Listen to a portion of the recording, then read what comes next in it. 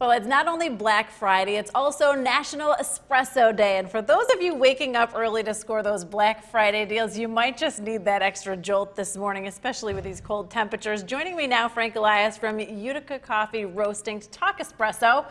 Let's talk. Thanks for getting up early, first of all. Well, I thank you, Katrina. Thanks for having us here on such a cold but delightful morning. You know, I do my best. So, beginner coffee, okay? Because I know my espresso, Right. But for the beginners out there, what's the difference between an espresso and, say, just a percolated coffee? We get this question all the time, and the espresso beans are the same beans quite often that we use in your traditional percolator or pour-over brewer, a Mr. Coffee that most of us have at home. So the beans are the same?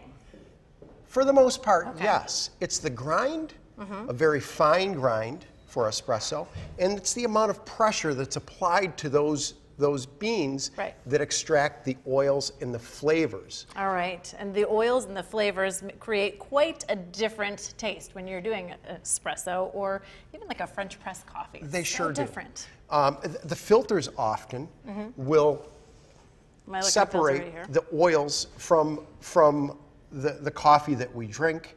And in the espresso, those oils just come right through and right out in the cup of coffee.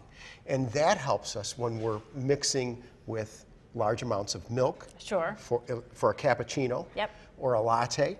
And the espresso punches through that heavy cream, that milk flavor that most of us often add sugar as well. So the espresso extracts such a strong flavor that it shows through the milk. And that's some of the reasons why we love the espresso. Common question that people ask, right? What's the difference between the latte and the cappuccino? Right. Go for it. What is it? The amount of milk. Yep. More or less, boiling it down, making it really simple. If we were to look at a latte, right, it's larger. If we were going to look at a cappuccino, it's smaller with less milk. Okay, so the latte has more milk. Correct.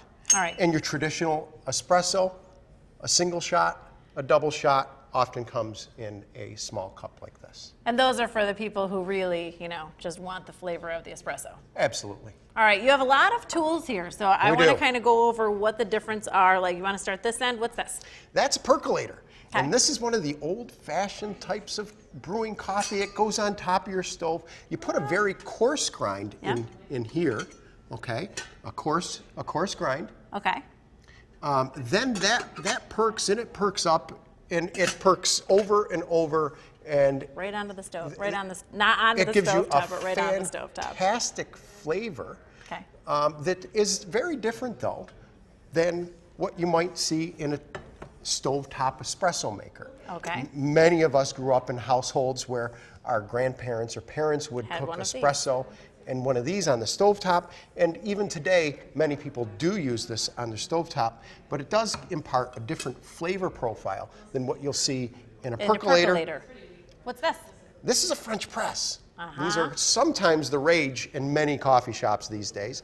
What we'll do is we'll grind coarse again.